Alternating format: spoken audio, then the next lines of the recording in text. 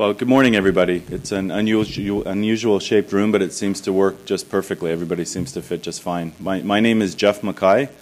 I'm President and Chief Executive Officer of Organogenesis, a regenerative medicine company. I'm also Chairman of the Board of the Alliance of Regenerative Medicine, which is the advocacy group, the multi-stakeholder advocacy group for our field. It's a real honor to be before you today. This is the first Regenerative Medicine Investor Conference. So it's an important milestone for us who've been in this field for quite a while. And I'd like to thank the financial firms that have partnered with us, the Alliance, to put it on. Piper Jaffray, Maxim, and Burrell. So thank you very much. We're very appreciative, and we look forward to a very productive day. There are 16 top small and mid-cap companies that will be before you today.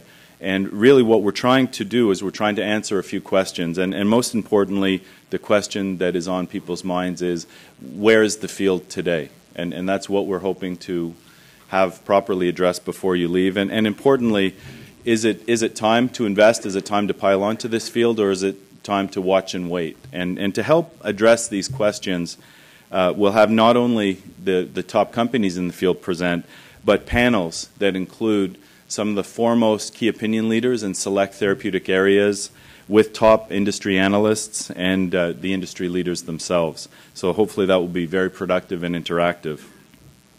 I think most of us who are here know that this field long ago has proven that in Petri dish you can have cells regenerate tissue. So the challenge that has been before us over the last few decades really has been, how do we translate this exciting Petri dish science into something that can be measured by impacting patients' lives and, importantly, by generating revenue and profit. And I think that as a field in 2013, we do have some pretty impressive optimistic metrics to share with you. I think that today there are about 50 available approved regenerative medicine products that span hard tissue, soft tissue, wounds, cardiology, oncology, orthopedics, diabetes, and oncology or cancer. We've reached a material level of revenue, about $1 billion in the last year, and about $1 billion in investment of both public and private investment in the last year. So the field has really grown over the years.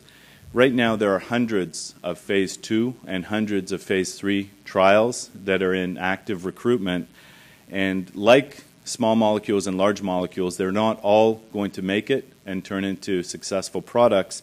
But what we've seen so far is that the attrition rates of these clinical programs are at least as favorable as large and small molecules.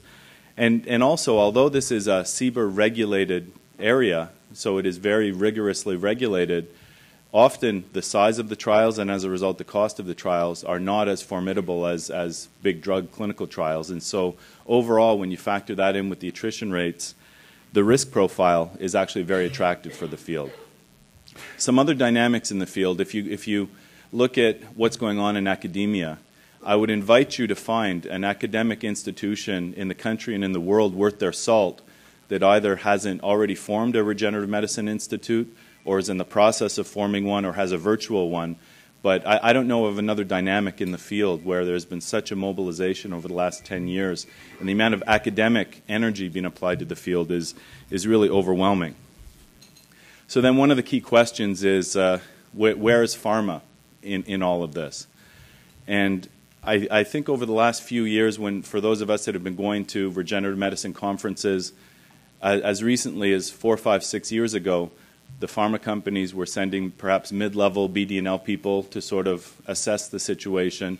And over time, there have been a series of tangible investments. So there's still caution towards the field, but if you just list off Astellas, GSK, Pfizer, Roche, Smith & Nephew, Baxter, J&J, think that there is now a critical mass of tangible investment on the pharmaceutical side and on the medical device side.